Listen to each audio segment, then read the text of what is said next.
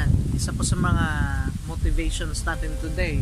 Kasi may namit akong friend sa Facebook. So, nag-post siya na sana Lord, ito na yung opportunity na pwede magbago daw yung kanya for her future.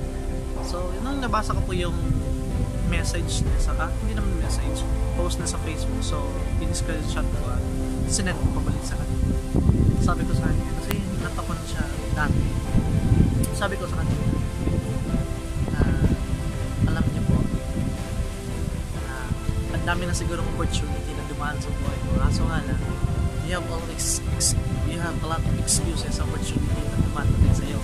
That's why, until na, wala pa rin nagbabago sa buhay mo. Kasi, may kasabihan nga na if our eyes are useless, if our heart and mind are closed.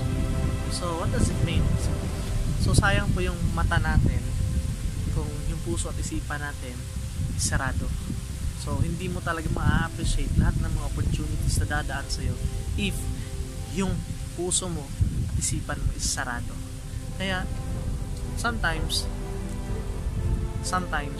kailangan talaga natin buksan yung isipan natin sa mga different opportunities sa paligid. Kasi, who knows, baka yun po yung magbibigay ng big break sa buhay mo, diba?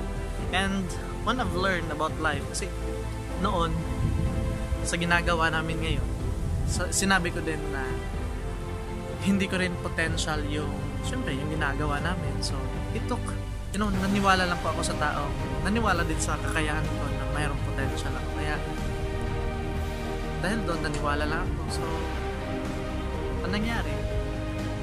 I do my part, nakinig lang sa kanya, tinuruan niya ako na ngayon ito nangyari. So together po sa mga partners natin, nasa likod, si Jaynard, ayun po yung iba. So we are very blessed kasi nga nung time na dumating yung ganitong opportunity sa amin, binuksan din namin yung puso at isipan natin.